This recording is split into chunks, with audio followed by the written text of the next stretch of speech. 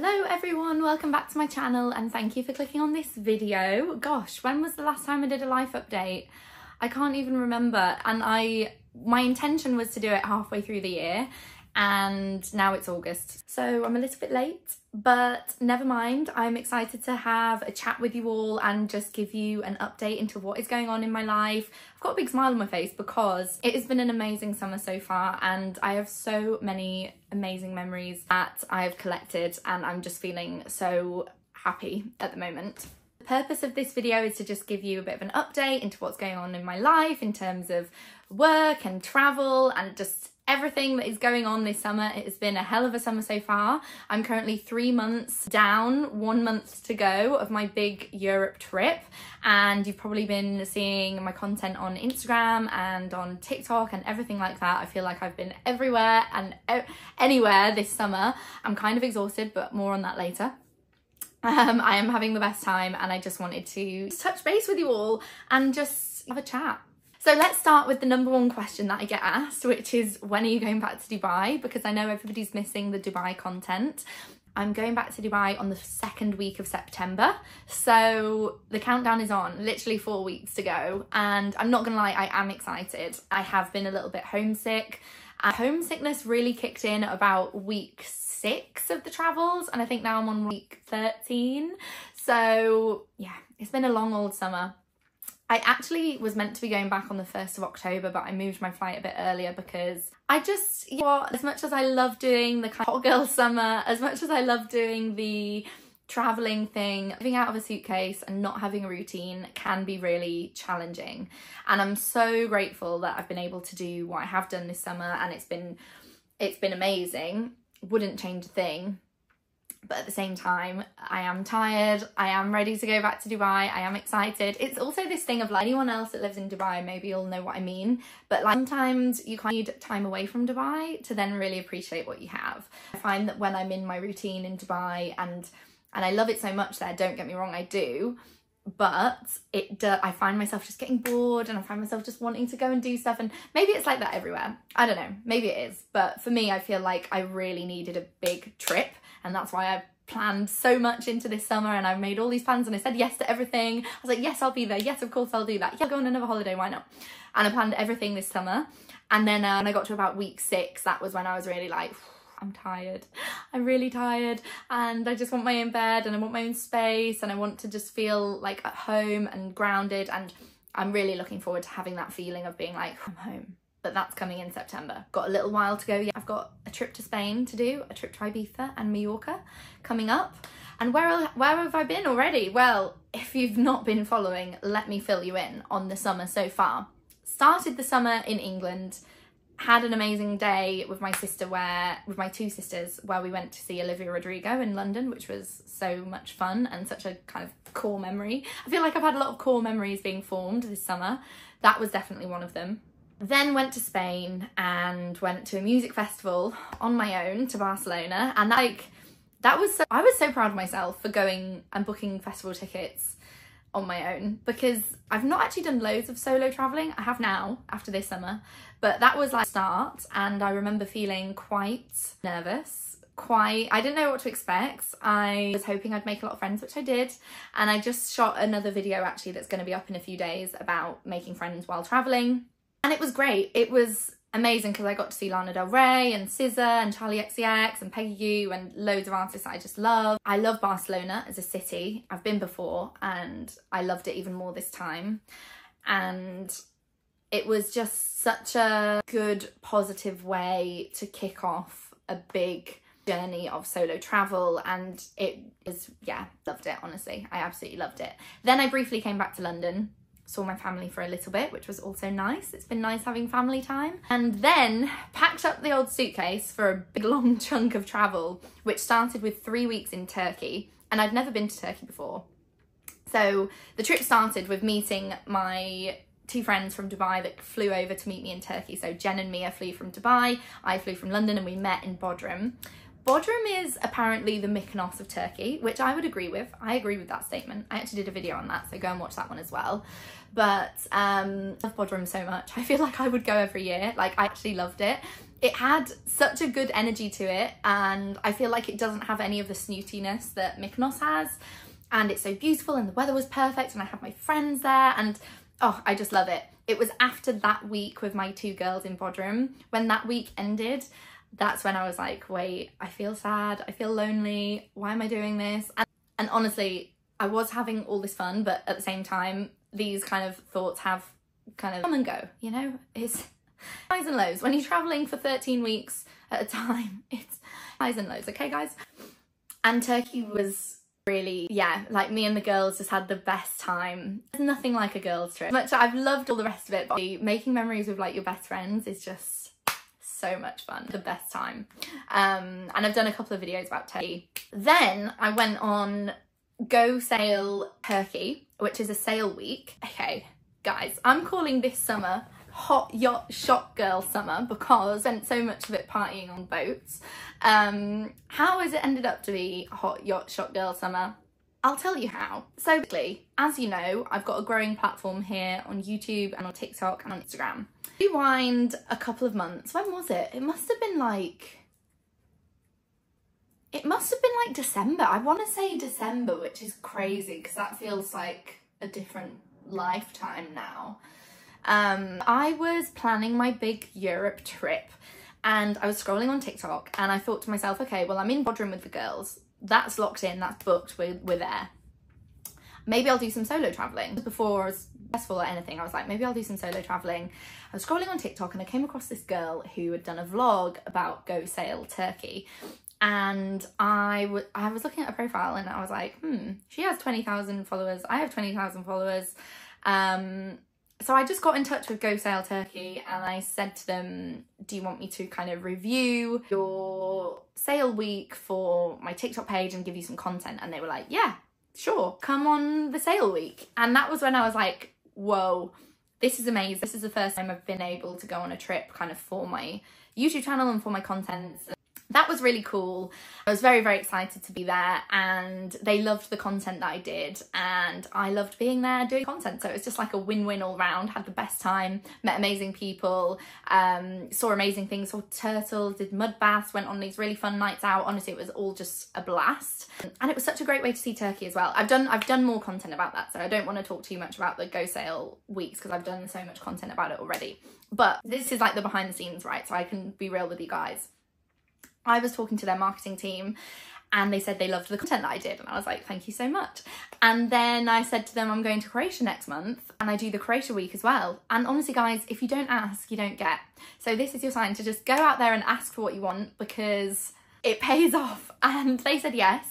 So then I ended up doing the Croatia sail week. So I left Bodrum. I'd done 3 weeks in Bodrum, flew to Dubrovnik in Croatia via Istanbul. Hang on, I've got a story to tell you about Istanbul airport. So there wasn't a direct flight, right, from Bodrum to Dubrovnik. So I had to go via Istanbul, which is the capital.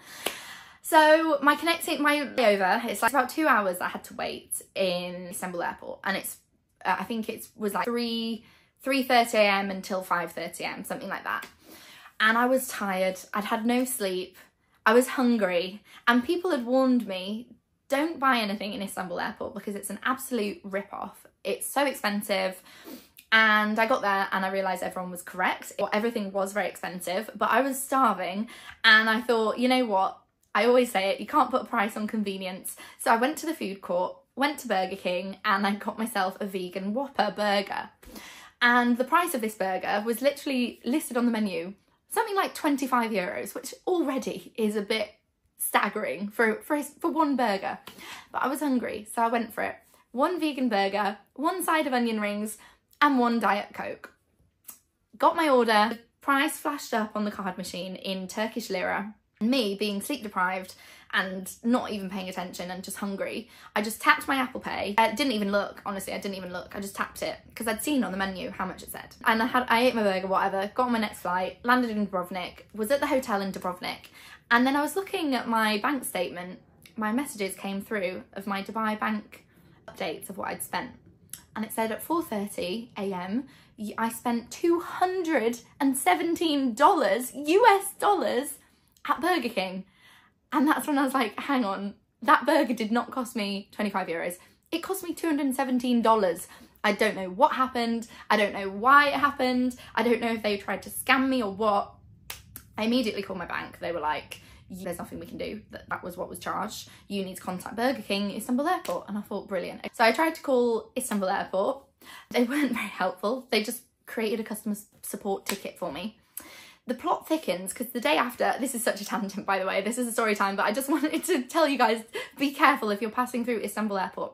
So then, the day after, a massive charge for about £3,000 was made on that same card on a luxury shopping website. It was refunded immediately and then my card was blocked for security reasons by my bank. But I have a suspicion that something in Istanbul Airport was dodgy and it passed my card details on to something dodgy. I don't know. Anyway, so long story short, in fact, that was just the long story. My card got blocked and it was just really inconvenient and annoying. And I've been telling everybody, be careful if you're going through Istanbul Airport. Anyway, I arrive in Dubrovnik and I meet my friend Meg, and it's been so nice this summer because I've had parts where I'm solo traveling, parts where I've got my nearest and dearest friends with me. And it's kind of been like, it's been like these different eras of the trip. So my first experience of Croatia was with my friend Meg, who I've known for years, and it was just so fun. It was her birthday. Despite us both having this really awful stomach flu and us being in bed for days, and not only that, we took it in turns, so she was ill and then I was ill. Apart from that, we had the most amazing time. Love Dubrovnik so much. Love Dubrovnik so much. And we both just loved Hvar as well. In fact, we love all of it. We even loved Split, which is a little bit, it can be a bit much. And we preferred Dubrovnik and Hvar, but we loved all of it. And honestly, what could be better than being on holiday with your bestie? Nothing. So then it was time for my Go Croatia sail. So I did that.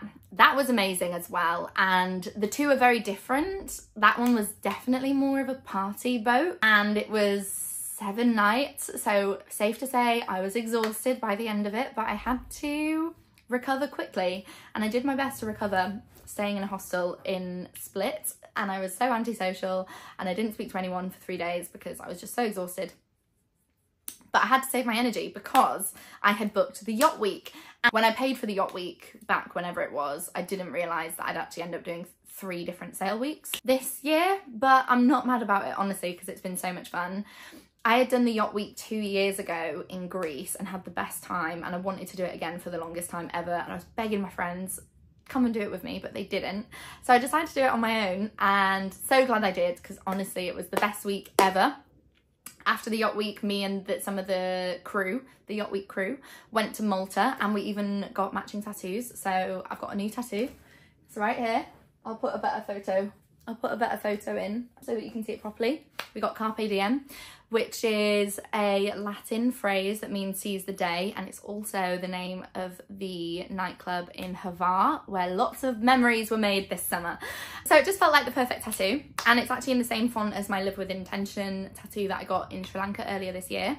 Yeah, after Malta, I arrived back in London, and honestly, I slept for like days straight. My family were looking after me, bless them. I had Edie, my younger sister, making me hot chocolates. We were watching musical after musical on the TV, and I've just been relaxing because it has been a full-on summer, and I do think I'm kind of at that point where I'm ready to go home. But I have more travel fun coming up, so I'm not complaining. This is not me complaining. I'm blessed. I'm so blessed, but I'm just keeping it real. I am ready to go home.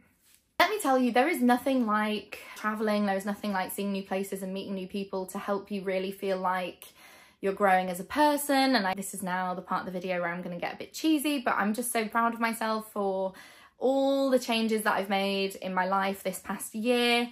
And there's been a lot. Like, when I think about my life this time last year, it's crazy. It's actually my therapist that said to me, and I love it when, like, therapist is amazing because she remembers more about my life than I do, I swear.